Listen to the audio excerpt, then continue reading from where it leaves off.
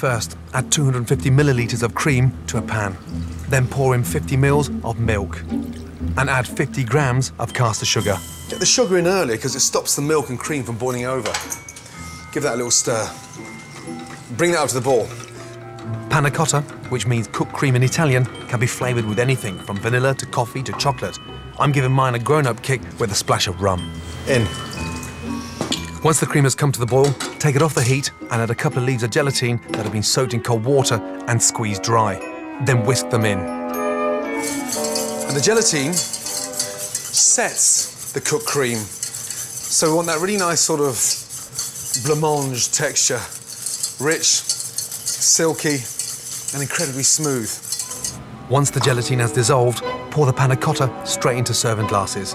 Traditionally, it's set in moulds, then turned out onto a plate, but I'm keeping mine simple. Leave a little space on top for the glaze. Now, set them into the fridge. Beautiful. Next, the pomegranate glaze. Add some caster sugar to the pan and pour in pomegranate juice.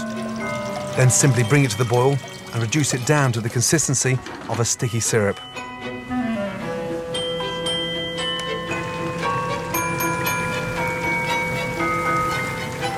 In Iran, where pomegranates originated, they use this sweet, sticky syrup to flavour chicken and game birds. A beautiful, rich, sticky glaze. Pour that into a jar. Leave that to cool down.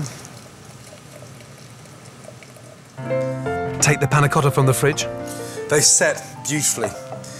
And they're not too firm, just slightly bouncy, a little bit springy on top. Carefully pour the cool pomegranate glaze over. Just roll them around a little bit, just to fill those edges. Finally, take a bar of chocolate that's been chilled in the freezer so it's easier to use and scrape off thin shards. Almost like sort of chocolate gold leaf and sprinkle it on top.